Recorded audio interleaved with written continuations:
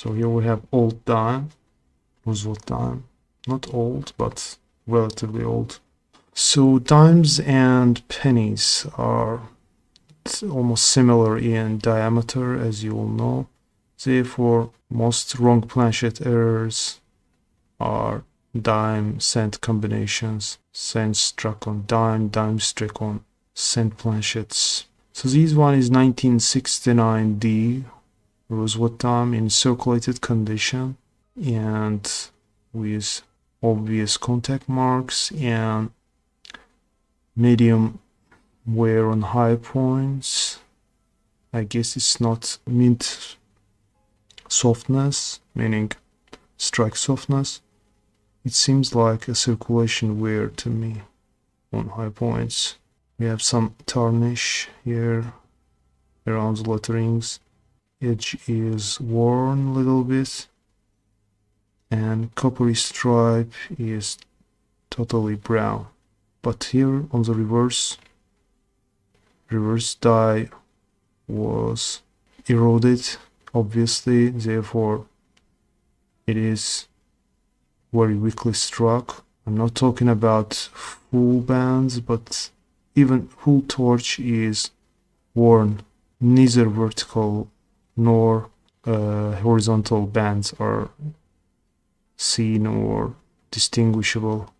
So very bad eye appeal. So I guess it's in very fine condition by COİN grading scale.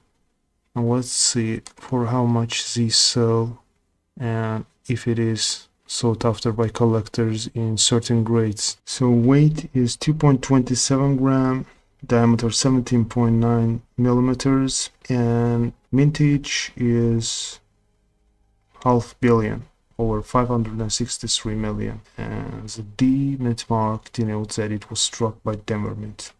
First start was mint state because our coin is doesn't show full bands or full torch motifs, so we should use this guiding price. So in very good, we don't need very good, we need very fine. So very fine condition, it is something around 15 cents. The dime is 10 cents, but due to its content and melt value, in very fine condition it is worth around 15 cents. Above average circulation conditions like AU 55, 15 cents. The highest available about uncirculated condition, AU 58 plus, 35 cents. When it comes to mint state, starting from MS61, the price is around $1. You see strong drop in population and submissions as well, meaning that full torch or full band specimens are elusive. So here we have 3 submissions to NGC for mint state 65 with full torch. NGC designates it as a full torch, not full bands. 3 submissions and a guiding price is $50. MS67 specimens also has 3 submissions and guiding price is $625. And we can go and check PCG's database as well. Highest available grade is MS68 and guiding price is $700 with 5 submissions with non-finer, and the most recent sale was realized in 2013 at Heritage Auctions, $153. Now let's check out with full bands.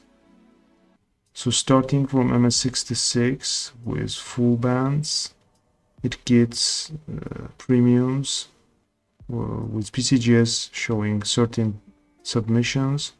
Guiding price is $200, and the highest grade available is MS68 with full bands, but I think that one is NGC or ANX because no, it's PCGS population, sorry.